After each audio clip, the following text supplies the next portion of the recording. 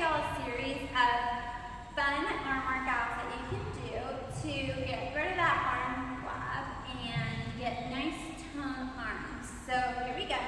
This is called the high V, low V. Okay?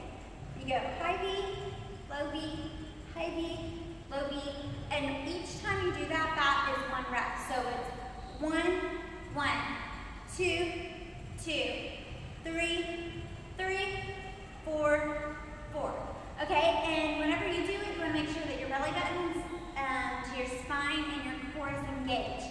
And if you want to have good posture and keep your arms